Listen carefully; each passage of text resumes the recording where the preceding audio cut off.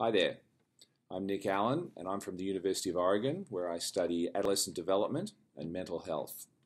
And I wanted to talk to you about the SRCD program this year, particularly the part that I'm going to be involved in, which is an SRCD Salon.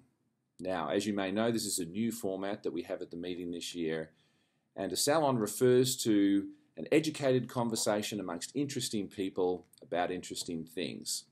And that's what I'm hoping to achieve with the session that I'm involved in. The session that I'll be moderating is on education neuroscience, limitations and opportunities. And we have a really terrific pair of panelists to discuss this. This is Bruce McCandless from Stanford University and Daniel Anseri from Western Ontario University. And these are both people who've made considerable contributions to the field of understanding how you can apply neuroscientific concepts and findings to education practice.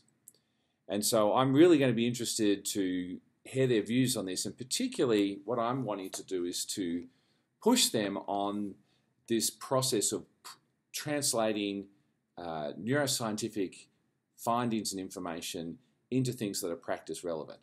In my own area of clinical psychology, we're also struggling with these issues, and so the thing that's going to fascinate me is to see what kind of parallels there are in terms of both the opportunities and the barriers that occur in the area of education and in the area of clinical practice in terms of translating neuroscientific concepts into things that are really useful to practitioners and that can really make a difference in the way we do things with people.